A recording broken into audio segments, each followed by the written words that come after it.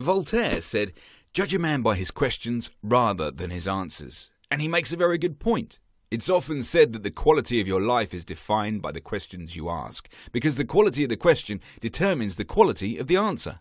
So it stands to reason that if you can get better at asking questions, then you can get better answers.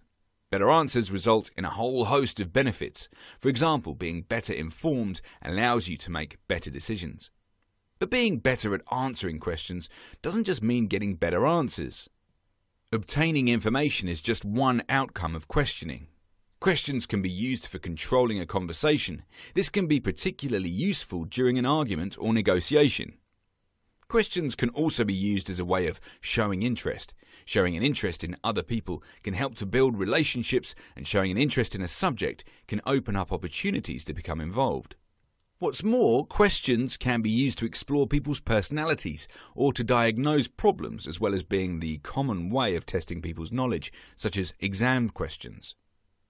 Questions can also be used to encourage further thought or used to emphasize a point. For example, this can be done using a rhetorical question. Finally, ever heard of an icebreaker? Well, questions can be used to encourage a discussion amongst a group and promote conversation amongst people who don't know each other. So it's worth considering how skilled you are at asking questions, because although we all know how to ask a question, do we all know how to do it properly? Questions in their simplest form can either be open or closed. Closed questions are questions which require a short answer, often one word, and chosen from a limited set of possible answers. For example, yes or no questions, or multiple choice questions, or a question to get a specific piece of information. Let's look at some examples of closed questions. Would you like an ice cream? What flavour would you like? How much does it cost?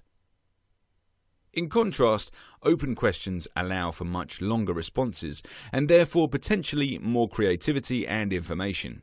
An open question asks the respondent for his or her knowledge, opinion, or feelings about something, and the response is usually more qualitative than quantitative.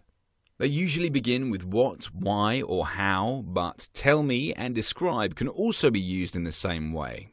Here are some examples of open questions. Tell me what happened when your ice cream was stolen. Why did you not report it right away? How was your day out at the seaside? There are a few advanced questioning techniques such as leading questions, probing questions, funneling, and rhetorical questions.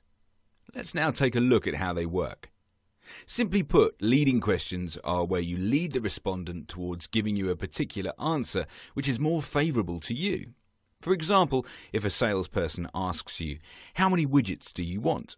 then the salesperson has assumed you want some. To answer the question with a number means you've been led to an outcome.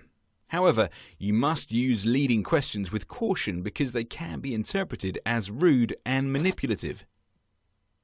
Probing questions are questions which force the respondent to think more deeply about the information they recall for their answer. For example, if you use a word like exactly in the question, it forces the respondent to be specific. Funneling questions allow you to cleverly funnel the respondent's answers. You do this by asking a series of questions that become more or less restrictive at each step. You start with open questions and end using closed questions, or vice versa. For example, have you been to any good parties recently? What did you do at the party? Was any food provided? Did you eat jelly? The questions in the example become more restrictive, starting with open questions which allow very broad answers, and at each step the questions become more focused and the answers become more restrictive.